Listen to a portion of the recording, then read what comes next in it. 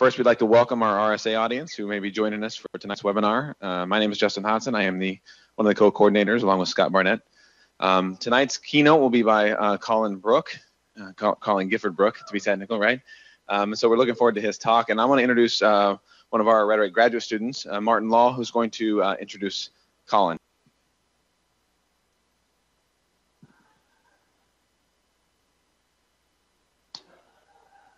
Okay.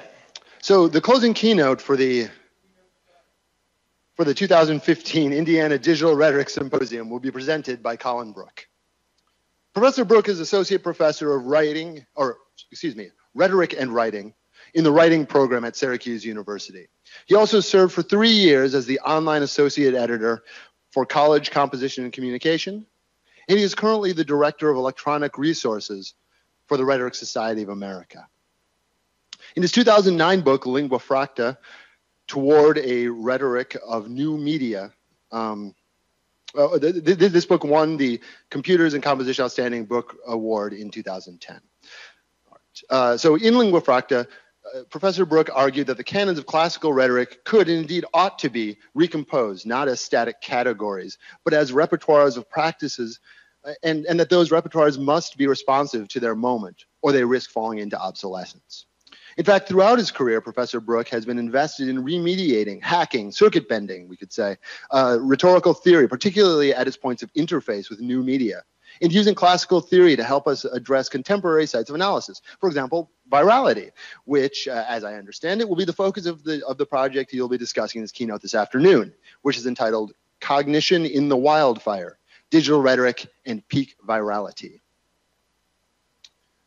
So much of this weekend symposium has been inflected, I think, by a move to define digital rhetoric as a field, as a theory or methodology, as a sensibility, or as an object of study. Not because digital rhetoric is a new thing, because obviously the term goes back at least a few decades. Richard Lanham, although if we like Elizabeth Losh in her opening keynote, suspect that the term must precede or exceed Lanham's singular authorship, we can perhaps take a moment from maybe Byron Hawk's talk yesterday to note that the constitution of a community, be that a community of noise musicians or digital rhetoricians, is not contingent upon being able to locate a singular verifiable point of origin.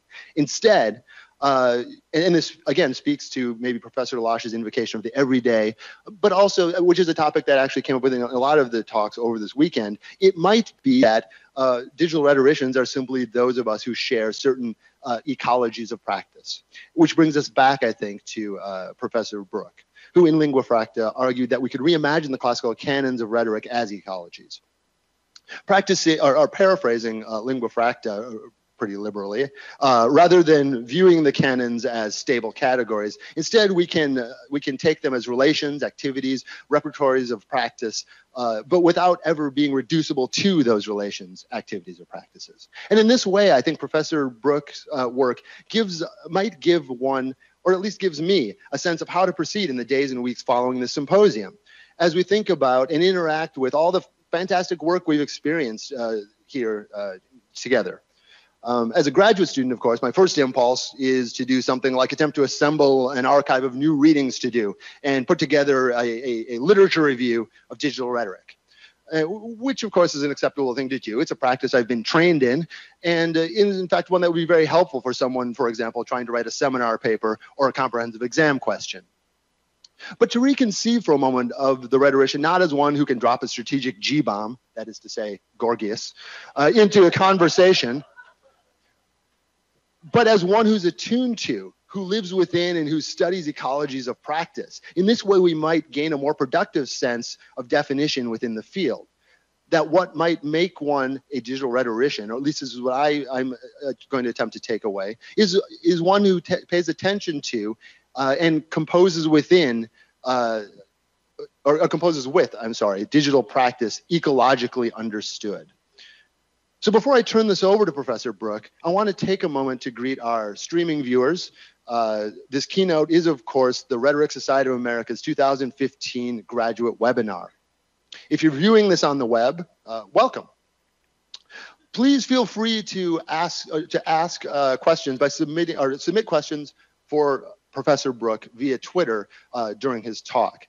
You'll do so using the hashtag IDRS15, IDRS15. And at the end of the talk, I will relay those questions to Professor Brooke. So let's get started. I'd like to invite you all to join me in welcoming Professor Collin Brooke.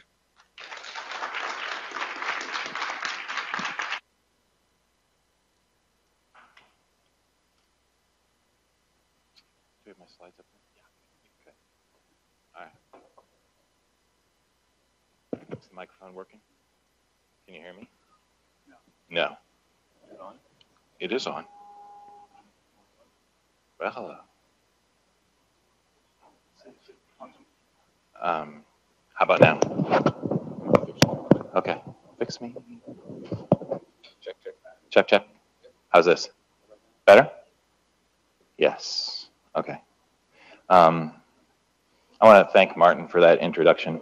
And, of course, thank Scott and Justin, and honestly, everybody here at Indiana for putting on a lovely event. And I want to also thank everyone who's presented before me over the last couple of days. I think what you'll hear tonight are a number of echoes in my talk, sort of resonating with everyone else's presentations. I think there's a lot of overlap. Well, we've already seen, I think, a bunch of overlap. It's flattering to be asked to deliver the closing keynote at this event, but it also sort of meant extra pressure for me over the last couple of weeks. I feel the weight of being asked to provide the final word on this sort of series of conversations and presentations. Rather than talk directly about sort of the research that I'm doing, I wanted to try and push myself to think about kind of the future of digital rhetoric, to think it into the future tense. And so I'm going to be probably a little bit more scripty than I normally am in my presentations, and more reliant on sort of text on my slides. So a little bit of apology, but honestly, I think I'm trying to sort of push my stuff forward a little bit. So my goal is to think about sort of the immediate challenges that face digital rhetoric in the next, say, 3 to 5 years. Easy task, right? Let's go with.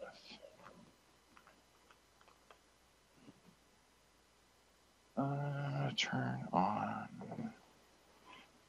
This talk is going to tackle, I think, a fairly small piece of that task. I take a cue tonight from artist Julian Oliver. In an interview a couple of years ago, Oliver described the importance of his work by explaining that infrastructure must not be a ghost, nor should we have only mythic imagination at our disposal in attempts to describe it. Oliver's example is the cloud, which he calls a dangerous simplification, akin to a children's book. And we could probably list others: cookies, spam. We used to think of the internet as an information superhighway. His point is not that we shouldn't draw on metaphors to make the digital more accessible, but that at a certain point those metaphors can interfere with our critical faculties. The simplification that I want to address tonight is the idea of virality. UC Perica writes that the virus has imposed itself as a powerful trope, but its logic is not reducible to one of a metaphoric play of language. I'm going to take this one step further and argue that what we call going viral is not only more than a simple metaphor of language or communication as a virus, but paradoxically, it's also less than a complete metaphor for those phenomena. Perhaps needless to say, I believe that virality qualifies as the kind of dangerous simplification that Oliver argues against. So what I'm going to do tonight is start with a representative anecdote, a story that was published on Medium last week, appropriately titled Going Viral. While virality refers most directly to the ways that information spreads, I want to suggest that it's picked up some other associations along the way. I'm going to turn briefly to some of the history behind virality, in part because the idea predates our current usage, and in part because that history influences it. I'll return to the present day and talk a bit about how I see virality playing out as a cultural logic or a media logic, both in terms of its features and its limits. And then I'll close by considering the role that digital rhetorics might play in helping us to understand and engage with the viral. I feel like I should warn you, each of these topics could be its own talk, and so I'm going to be sort of skipping through it. There are several excellent books on this topic already. Perica's Digital Contagions, Peta Mitchell's Contagious Metaphor, Nahan and Hemsley's Going Viral, Tony Sampson's Virality. So this isn't exactly uncharted territory, but I think it's an important site for us to think about with respect to digital rhetorics. So here we go. I subscribe to the Daily Digest from medium.com, and as I was thinking about my presentation a couple weeks ago, I saw this story, a story called Going Viral, written by Eric Smith. It was a story about the photograph that I have here on the screen, which Smith himself took in January. Going viral is an essay in an emerging genre, which I think of as bemused virality narratives. I took this photo, and what happened next will blow your mind. In this case, Smith tagged his local TV station on Instagram, who aired the photo, and it was quickly picked up by the Huffington Post, CBS News, Good Morning America, and the Today Show. As the tagline for Smith's essay proclaims, his photo has been seen by millions of eyeballs. Entitling his photo a sign of the times, Smith hints at the broader genre that his photo participates in, one characterized by the vertical logic of the image macro. You can almost hear the SMH hashtag when Smith explains that the man in the photo represents many of us who use smartphones. The message is simple. It is amazing to have the world at your fingertips, but let's not miss the extraordinary world right in front of us. Hashtag SMH. The meme almost writes itself. Smith is conscious of the irony here, that his unintentional commentary on technology spread like wildfire through technology. But there's more to it than that. Smith is a professional photographer. His own purpose in being there wasn't exactly unmediated access to the extraordinary world right in front of him. Nor do we know why the human subject of the photo was so engrossed in his phone. He remains anonymous, even though his likeness has now been attached to this image for millions of people, millions of eyeballs. I'm actually more interested tonight in the aftermath of the photo and its virality. If you visit Smith's professional website and look at his bio, it has been recently updated to reflect the events he describes. The first paragraph now explains that Smith created a photographic image in early 2015 that began a worldwide dialogue about our dependency on technology. The photo of a whale surfacing while a man checked his phone went viral after being picked up by hundreds of media outlets around the world in 3 days. The image has now been shared by millions of people. What intrigues me about this is the sense of achievement that accompanies this account. And that's part of what I want to talk about tonight. Strictly speaking, virality refers to the breadth and speed with which something circulates. But there's an axiology to going viral as well. That's it. By axiology, I mean the argument, and it's not a new one, that treats popularity and quality as reversible. If people are motivated by the quality of an essay, song, or video to share it, then the fact that it has been shared widely becomes a symptom or even confirmation of its quality. More than ever before, the idea of going viral, of exceeding one's initial audience, is a marker of rhetorical success, at least for those who produce the content. For those who become the object or even the target of virality, the consequences are a little more mixed, to put it mildly. According to the self-described viral content specialists at breakthroughcontent.com, viral content goes viral in the first place because it is, by definition, incredibly compelling. The material is so good, so unique and worthy, in other words, that people actually feel compelled to recommend it across social sites like Twitter and Facebook. It's one thing, I think, to see this equivocation on a marketing website. Its authors have a clear financial stake in both the idea of viral content and in claiming that they have the skills to provide it. But the logic itself is infectious.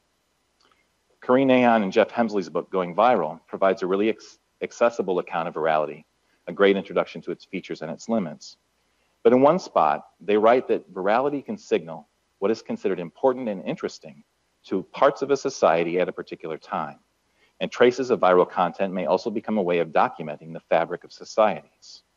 As such, future generations may find the viral events of today valuable lenses into our time, providing insights that we ourselves will miss because of our own embeddedness in the world from which these very events arise.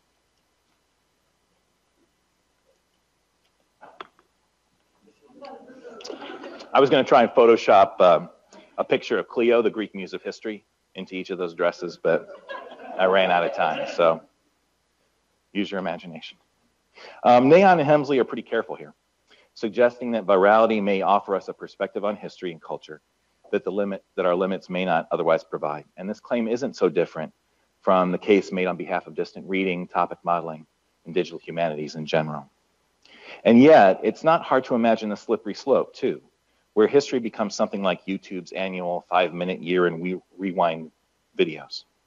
We're already seeing this tension play out in journalism, when someone can claim, as Ben Thompson did last month, that BuzzFeed is the most important news organization in the world.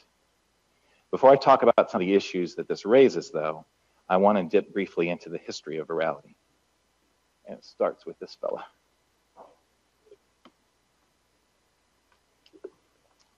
Most discussions of the idea of language as a virus trace back to William S. Burroughs. Part of the reason why I use the word idea rather than metaphor is because for Burroughs it wasn't metaphorical. And it's not a particularly positive notion either. For Burroughs, we are contaminated by language. Burroughs' answer to this isn't to embrace or to replicate that symbiosis he describes, but to disrupt it through techniques like the cut-up, to force the virus itself to mutate. We see glimpses of Burroughs in post-structural theory. Deleuze and Guattari liken rhizomes to viruses in 1,000 Plateaus. Derrida describes his project at one point in a 1989 interview as a kind of virology. In fact, he goes so far as to define rhetoric itself as a parasitic or viral structure in its origins and in general. So on the one hand, we have viruses as these disruptive, dangerous forces. But virality has at least one other important ancestor. Richard Dawkins wasn't the first thinker to apply Darwinian or neo-Darwinian theories of evolution to culture, but we could make the argument that by coining the term meme, he has had the broadest impact. At the end of his 1976 book, The Selfish Gene, Dawkins engages in a thought experiment, speculating that we might study memes as cultural units in the same way that he would have us think about genes for biology. As Dawkins himself reports in an update to the book, the idea of memes proved itself to be a very effective replicator. In the mid-1990s, a spate of books came out proclaiming a new science of memes called memetics. If I get through this entire talk and pronounce memetics correctly every single time, it will be a miracle. Memetics reverses the traditional humanist model of communication, imagining instead that we are hosts for a vast and complex meme pool of ideas that uses humans as means of replication. The pithiest example of this reversal is Daniel Dennett's line that scholars are a library's means of making other libraries. In a weird sense, kind of like Garfield minus Garfield, memetics is an attempt to study culture and communication without any of the messiness of the humanities or the social sciences, or humans for that matter. Reading these books now is an interesting experience. They come across as a mix of marketing and self-help with a dash of popular science. While each of them attempts its own take on the so-called field of memetics, they have in common the desire to turn rhetoric into a science. Another feature they have in common is the fact that they all build on Dawkins, who identifies the meme as the basic unit of culture, but he doesn't do much else with it. He doesn't really consider how these memes might actually function, except to note that it probably includes some kind of imitation. And so in the interest of extending his metaphor further, memetics turns to the metaphor of viral transmission. As it considers thought contagion or viruses of the mind, though, memetics doesn't adopt the metaphor wholesale. There's little acknowledgement that viruses might be disruptive, dangerous, or harmful.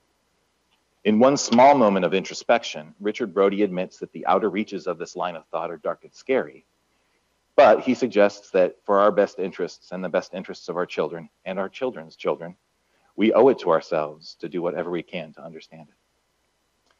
One of the critiques of memetics that surfaces has to do with their unwillingness to think of its deep implications. It offers a model of communication focused solely on what makes ideas spread effectively, without pausing to ask whether those ideas should spread. It sets aside questions of ethics, aesthetics, politics, and culture itself. In its focus on virality, memetics overlooks the virulent dimension of viruses, the consequences, positive or negative, that an idea might have for the people who subscribe to it. Ultimately, though, memetics did not prove to be as robust a meme complex as its proponents had hoped. Malcolm Gladwell's The Tipping Point appears shortly thereafter in the year 2000. And while that book shared certain assumptions with memetics, it's less a replication than a mutation of those ideas. Gladwell's work shares much more with the network studies scholarship that follows it than it does with the memetics that came before. So memetics lasts a few years longer, But by 2013, even Dawkins himself is a little bit dubious. When asked in an interview with Wired UK how he felt about the word meme being reappropriated, Dawkins tries to argue that, of course, that's what he meant all along. And I find this kind of funny. The meaning is not that far away from the original, he insists. It's anything that goes viral. In the original introduction to the word meme in the last chapter of The Selfish Gene, I did actually use the metaphor of a virus. So when anybody talks about something going viral on the internet, that is exactly what a meme is. And it looks as though the word has been appropriated for a subset of that. Unfortunately, the word no longer means what Richard Dawkins thinks it means. But memetics had bigger problems than staying true to Dawkins' terminology. There are obvious questions about whether they could or should reduce culture to the decontextualized flow of information. Honestly, though, one of the biggest issues that memetics faced was that it wanted to make macroscopic claims about culture and communication without any way to actually put those claims to the test. Memetics has mutated into a variety of fields now: network studies, media ecology, cultural analytics, and the like. And those fields have reaped the benefits of more sophisticated methods and abundant materials, many of which we're sort of gathering under the umbrella of digital humanities. But I would argue that there are still some vestiges of the memetic approach. See, I knew I would get it. That's the same spot in my walkthrough that I would always get caught in. Some vestiges of the memetic approach. There are still some of them. And we can see them in accounts like Smith's. I don't mean to harp on him tonight, but because really his story is one of many of these kinds of accounts. But according to his logic, or according to the logic that his story operates by, cultural objects themselves go viral, and virality is seen as something that races beyond the control of any individual or any institution. In this sense, virality carries with it an almost naturalized sense of inevitability. At the same time, though, virality is recognized as a desirable outcome, something to be achieved, a measure of rhetorical success. It's kind of like someone who buys a lottery ticket and then convinces themselves after they've won that it was meant to be, or that they deserve to win. Perhaps the truth lies somewhere in between, a combination of luck and strategy. We could certainly make this argument in the case of Smith's photograph. He knew ahead of time that he would need to bring his camera equipment. He sailed out there. He had decades of experience and practice that went into the photo itself. He knew enough to tag the photo and notify the local TV station. He knew that they had been showing pictures that were similar. Finally, that local affiliate was part of a national network of stations, at the hub of which were things like the morning shows and the nightly news programs. This is a graph from Nahan and Hemsley's book, which suggests a general pattern according to which virality happens. The horizontal axis shows the time that content is available, and then the y-axis sort of optimistically measures the percentage of the population that has seen or shared it. If we made the y-axis new users, what would happen is kind of this a spike and then a drop. If you've ever gone to the site Know Your Meme and looked at like the Google search results for those particular terms, it starts out at 0 and then it spikes and then does that. This is a slightly different graph from that. We might say that there's a combination of skill, craft, and or talent involved in moving content to the point where critical mass occurs and it takes off, where it literally goes viral. But we tend to treat the tail of this graph, as Smith does, as an uncontrollable phenomenon, a phenomenon that's characteristic of rhetoric on the internet. I took this photo, and what happened next will blow your mind. And yet, it's worth asking how much of a break from the past a curve like this represents. We might just as easily use it to chart the diffusion of a popular television show, where the project goes through production, casting, it's broadcast, it gets reviewed, it goes into syndication, etc., and shows up on Hulu.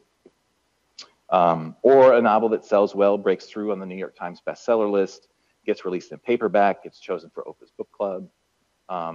That sort of slow, fast, slow pattern isn't entirely different from what happened in sort of older, more traditional media.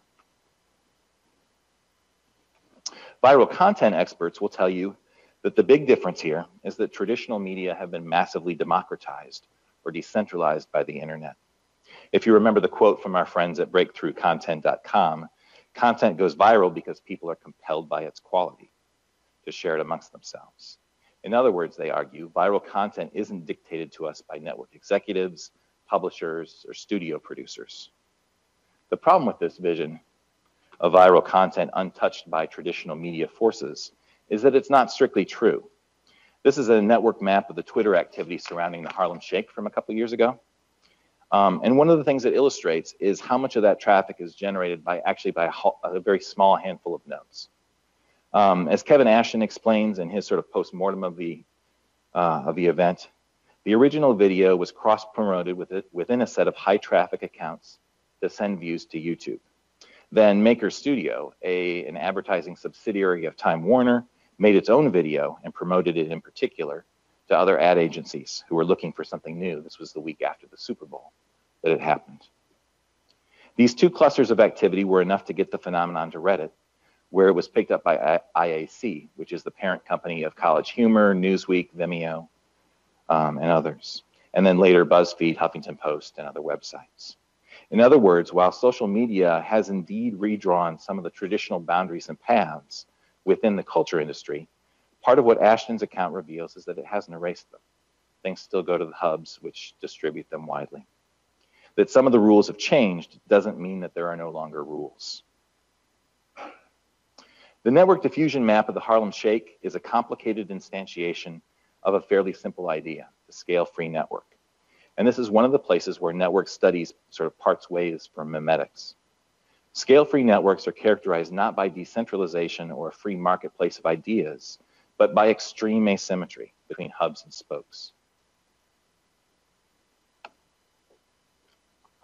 There is some role played by the ideas themselves. If there weren't, then everything would presumably go viral. And yet, the topology of a scale-free network lends itself specifically to virality. Tony Sampson describes the hubs within such a network as aristocratic, and it's hard to disagree with that label. Scale-free networks encourage what sociologist Robert Merton called the Matthew effect, the idea that the rich get richer in terms of links, attention, traffic, and exposure.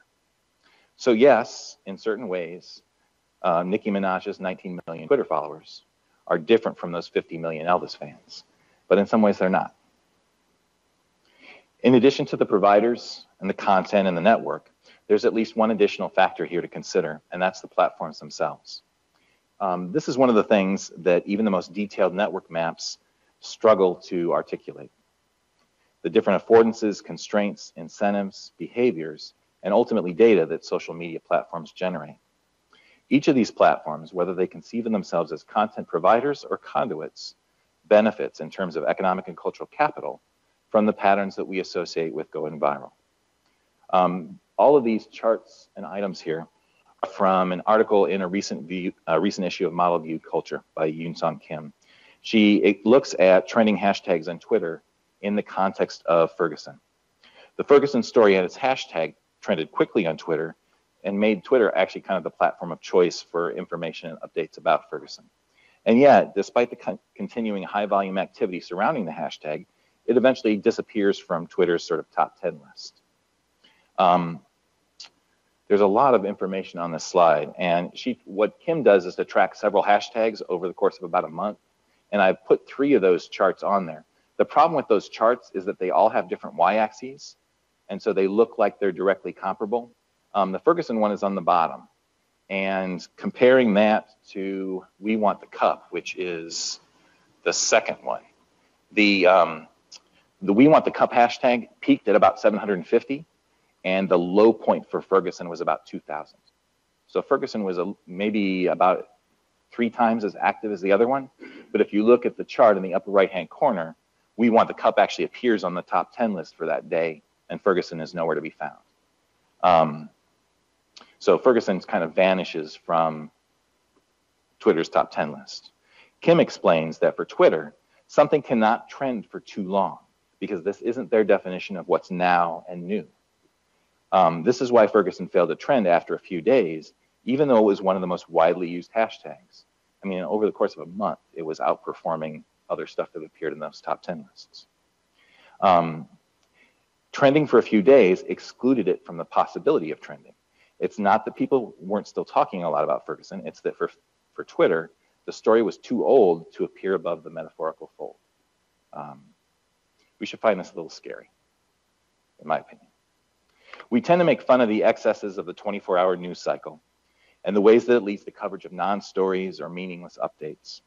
We bemoan our shrinking attention spans and our inability to engage in complex political and public conversations. For me, though, neither of those things is as chilling as the situation that Kim describes, where important events are effectively given expiration dates, after which they begin to disappear from our view because of the algorithms behind these sites. We might also ask what happens when this particular logic begins to shape the way that we frame discourse.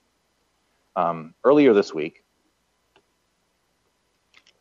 the Columbia Journalism School released a report about Rolling Stone's coverage last fall of rape on college campuses. Elizabeth Stoker-Brooding, writing for the New Republic, argues that one of the story's primary flaws was that it attempted to make a left-wing argument about systemic problems using right-wing tactics by focusing on a single individual case. I don't think Bruning quite gets it right or goes far enough here. I would argue that Rolling Stone got caught trying to frame their story in a way that would make it so good, so unique and worthy, that people would feel compelled to recommend it across social sites like Twitter and Facebook. To borrow once more that definition from breakthroughcontent.com. If you read the Columbia report and the interviews with the journalists, what becomes clear is that they actively pursued a certain type of story, one that would go viral, at the expense of what they allegedly wanted to accomplish with the story. As a result, the Rolling Stone debacle has had the opposite effect. It ended up hurting the very people it was meant to help, and probably moved their cause backwards. It would be easy enough to conclude today by reminding you of Julian Oliver's dangerous simplifications. I could tell you that one of the challenges facing digital rhetoric is its ability to understand the causes and the consequences of virality. I do believe that that's the case. But I also want to suggest, as Zeynep Tufekci does, that we need to update our nightmares. Perhaps the most simultaneously hilarious and horrifying moment of last week's episode of Last Week Tonight with John Oliver was when he showed a clip of Andrea Mitchell doing an interview about the NSA. A story raising important questions about surveillance and privacy was literally interrupted for live coverage of Justin Bieber's bond hearing. According to the cultural logic of virality, this makes perfect sense. Only one of those stories was likely to trend on Twitter. Only one of them was likely to be turned into a meme and shared and remixed and going viral. Nahan and Hemsley argue that virality at its core challenges the main structures of institutions embedded in our lives, which consequently drives them to be more accountable, transparent, and participatory. And yet none of those values exist in a vacuum. It's worth asking, for example, to whom Twitter is being accountable when they disqualify ongoing stories from their trending topics, or what happens when participating in the distribution of viral content damages people's lives. The network cultural logic of going viral can indeed be a way of disrupting, in a positive sense, institutions that have become complacent or even corrupt. But I think that we're also beginning to see what happens to the institutions that have been disrupted this way. Let me offer one last example. Science journalist Julia Beluz wrote an article last month about the problem with press coverage of medical journals. Working in the current system, she writes, we reporters feed on press releases from journals, and it's difficult to resist the siren call of flashy findings. We are incentivized to find novel things to write about, just as scientists and research institutions need to attract attention to their work. Patients, of course, want better medicines, better procedures, and hope. None of these things are wrong. They're all positive. But this cycle of reporting early results before they've been tested encourages a faith in magic bullets and pseudoscientific miracle treatments. Beluz claims that chasing these flashy findings results in deeply flawed studies, siphoning time, resources, and research away from work that might actually benefit us. A recent study by The Lancet estimated that more than 85% of annual global spending on research is wasted on badly designed or redundant studies. And that's pretty disturbing. In an ideal world, we would be able both to get it right and to make it interesting. But at a time when public trust in institutions feels like it's at an all-time low, we should be concerned about how often we are called upon to choose between the two and about which of them seems to bring the most reward. For Burroughs, the symbiotic relationship between host and virus was an uneasy one, and it didn't leave the host unscathed. If I have a final note, it's that those of us interested in digital rhetorics are well positioned not only to understand, analyze, and critique viral events, we need to be capable of engaging and even shaping the structures, technologies, and cultural logics that generate them. It's a pretty tall order, but I think it's worth trying. Thanks.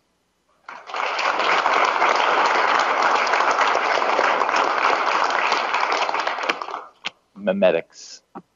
Memetics.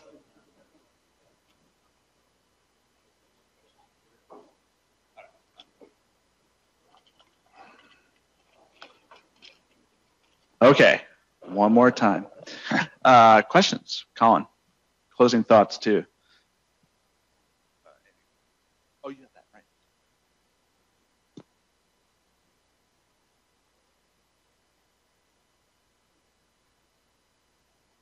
Okay, so if virality is the frame by which we're creating content online, and it can affect or undermine other more ethical or valuable goals of writing and creating, how can we adjust our approaches when we teach our students?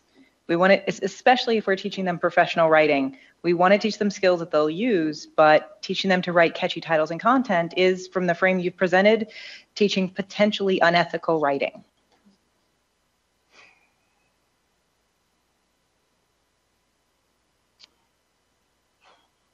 True. I mean, there's no easy answer, and I mean, it goes back to, it also goes back to Lanham and the weak defense, strong defense of rhetoric. You know, I can't give you a formula that prevents that work from potentially being unethical. The same forces that do things that we like do things that we hate. I think that some positive changes in this country have happened because of viral content, but then I can also give you just as many sort of dismal things that have happened as a result. And I mean, I've kind of sort of danced around it obliquely, but the fact is that there are plenty of sort of viral events where specific people are targeted or doxxed or, you know, have their lives ruined as a result. And there's no way to prevent that from happening beforehand. But I do think that we're not always, I mean, the Pew report that talked about how 40% of people don't realize that Facebook has an algorithm that sorts their feed for them. We're not always aware of the algorithms and the effects. You know, I mean, we may think that conversations are kind of over because they've disappeared from view when they're not. What Kim argues is that the speed with which Twitter processes these kinds of stories mitigates against kind of communal collective action. And that's one of the things that she's pretty critical of. Sure.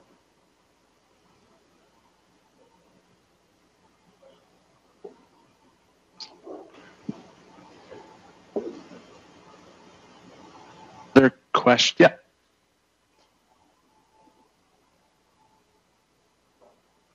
Thanks, Collin. Great talk. Thanks. And thank you to all the speakers and all the people who put this conference together.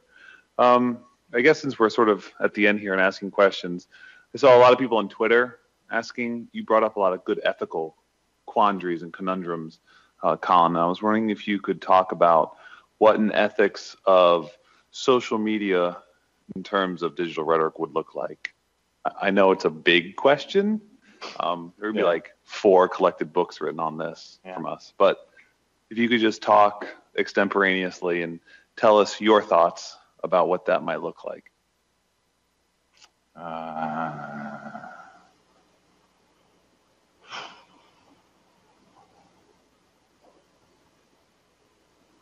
Gosh, that's one of those questions I want to think about for about 10 or 15 minutes before I answer. I think that some of the, I think understanding, engaging with, these sort of deeper cultural media logics, understanding how the networks and the technologies and the algorithms affect us and how we can affect them and sort of interact with them. I mean, I don't know that there's necessarily an automatic kind of ethics implied there, but I guess I feel like it's one of our most important tasks right now not because a lot of these things are proprietary.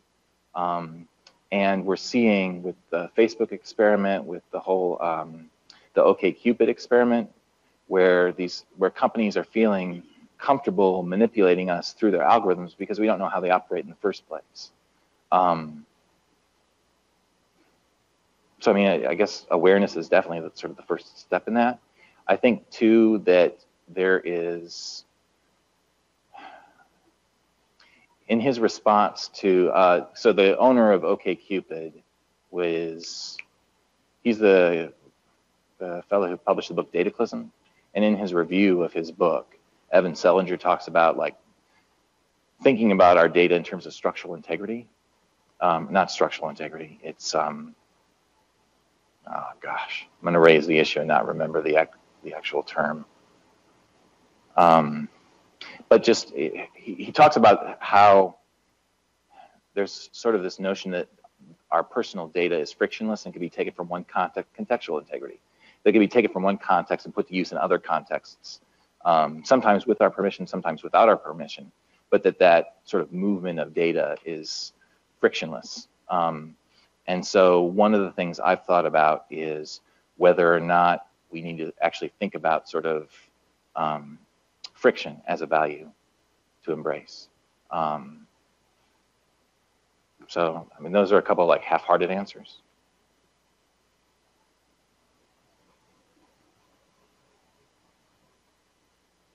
Further questions? Yeah, Dave.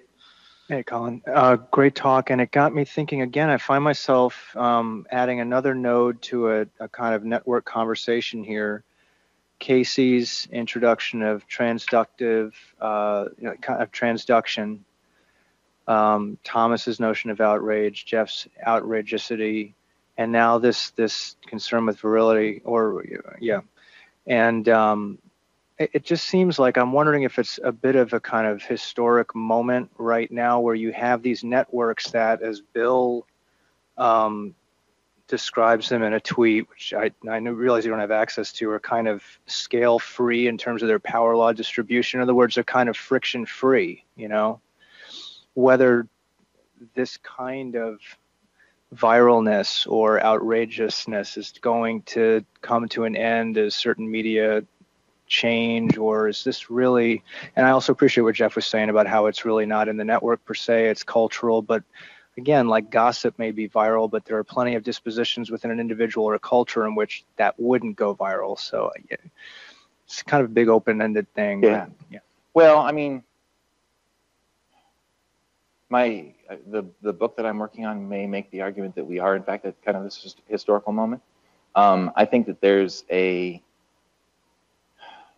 I'm really always hesitant to say, oh, we're in the middle of an epistemic shift or a paradigm shift or blah, blah, blah. But I do think it's a relatively new circumstance, and that certain kind of sets of values are coming into conflict with one another, and it's hard to know exactly what's happening and what to do about it. I don't think, I certainly don't have all the answers. I think we're struggling to sort of figure out what to do. More so now than, say, even just like 5 years ago or 10 years ago. You know, and I mean, I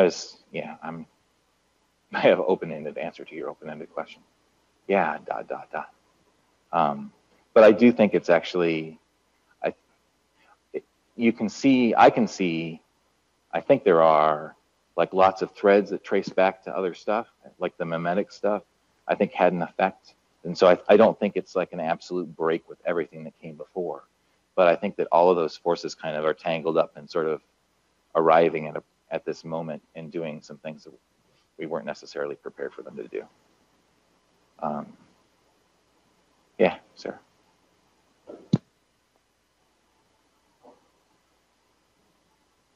Finally get a question in at the very end. This is more of a comment, Collin, and to everybody. I teach with a lot of viral content. Everything that was up there, I put in, pretty much all of my classes, because I think it's important for students to be exposed to this and be exposed to the content that's going viral, and to do both analysis, like Collin did, showing us, the photographer was a professional photographer. expose that, but then also, yeah, teach them to participate too. Because what is critique going to do? How far is that going to get us? I don't think it's going to stop. It might change medium, but it's not all of a sudden going away. Yeah, so absolutely. I do a lot. I think it's important for us in digital rhetoric to make that part of our project. Let's look at this meme and trace its, you know, how it went viral and who was the tastemaker and why and so on. And then critique that, but then also, how would you participate in this? And how would you participate in it maybe a little more thoughtfully than some of the other examples? So that's just kind of a comment. I don't know if you have anything to say about that, Collin. But. I agree 100%. I mean, I think it's, you can't decide ahead of time that it's bad. I mean, but I think that there are situations where it does bad things. There are situations where it does great things. And you're absolutely right. It's not something that we're going to be able to, we can't just turn it off. We can't just say, oh, we're just going to stop using Twitter. I'm going to shut Twitter down. I mean, that just isn't realistic. And so, but I mean, and that's what, you know, what Roland Barthes says in Mythologies, that you have to be able to sort of appreciate the myths as well as resist them, and you have to be able to kind of toggle back and forth between that. You know, it's not enough just to say they're bad or they're good, but to be able to sort of occupy both. So, yeah.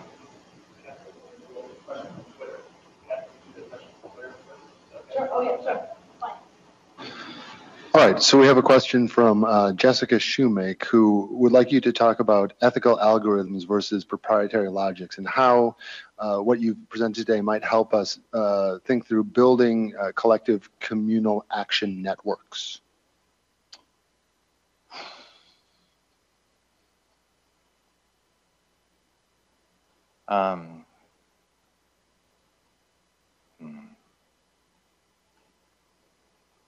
Gosh, that's another question that I want to think about for 10 or 15 minutes before I answer. I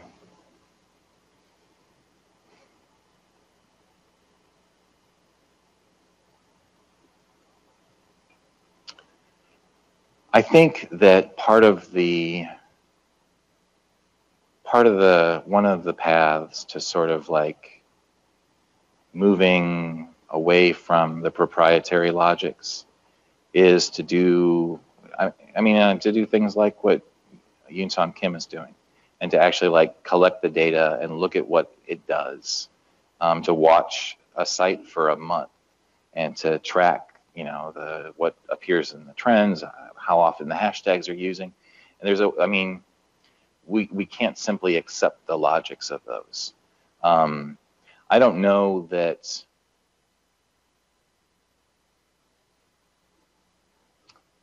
The question of ethical algorithms is a question that I want to like make 3 or 4 of you come stand up here next to me to answer first, right?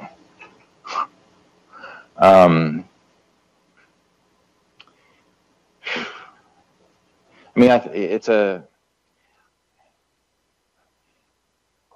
the sort of promotional line on a lot of social media is it tries to make itself invisible to us, and we are encouraged to imagine that it's kind of this unmediated connective space. And the fact is that it shapes our experiences of each other in ways that I don't think we're always aware of. I don't know if it's possible to sort of build spaces counter to those, but certainly the first step in shaping, as you know, at the same time that we're being shaped, is to sort of make ourselves aware of. To me, that's the sort of the route to kind of the collective communal stuff that Kim is talking about. That wasn't a great answer. Sorry, Twitter. Kathy Yancey had a question. Sure, thanks. My thanks as well, Collin. It's a great talk, very provocative. So it strikes me that one of the things that you've done here is to plot or define what we might consider to be a perfect storm that brings all the things one needs together to make happen what you've just depicted. So the cultural conditions, the ideologies, the technologies, and so forth. I'm wondering about the utility of doing a kind of comparative study of other countries in particular, where the perfect conditions might not obtain, and or we might develop a model of a different kind of perfect storm that would foster the kind of behavior and rhetoric that we prefer. Yeah. Yeah, I mean, I'm very conscious of this being sort of a US-centric kind of a thing that I'm describing here. And I mean, yeah, yes to both of your sort of possibilities. One of the things that your question sort of reminds me of is that article by the social media editor for the TED Talks. She wrote that piece about what happened right after they posted the Monica Lewinsky talk about shame culture. And she sort of does this kind of analysis of the steps that they had to go through in order to get to the point where the comments were like, weren't toxic. And those kinds of sort of analyses and discussions, and honestly, those kinds of commitments to that kind of discourse, I think are positive.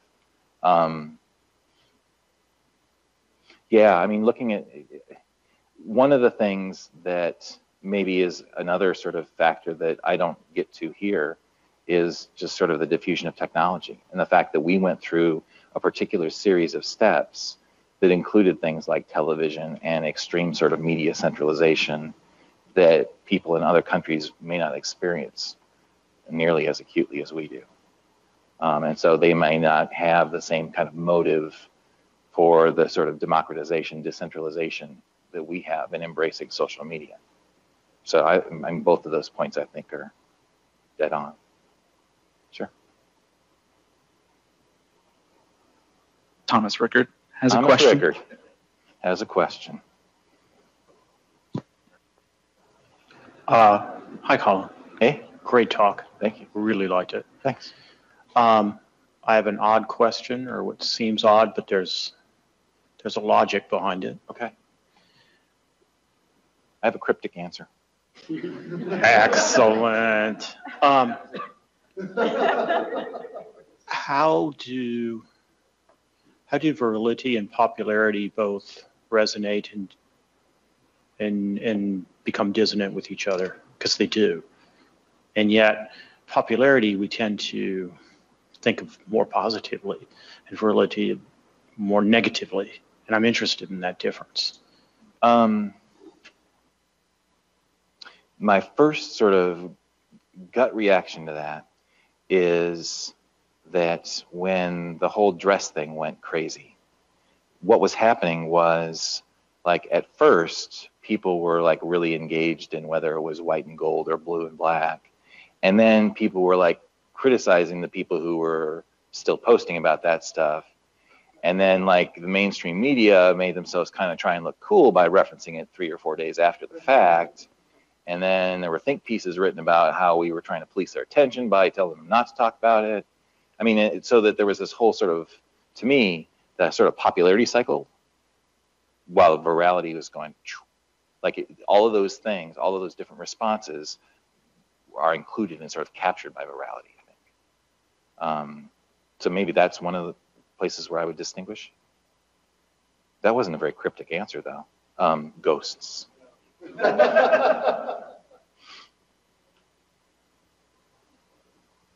Any more questions for Collin? Okay. Thank you. Yeah, let's thank him.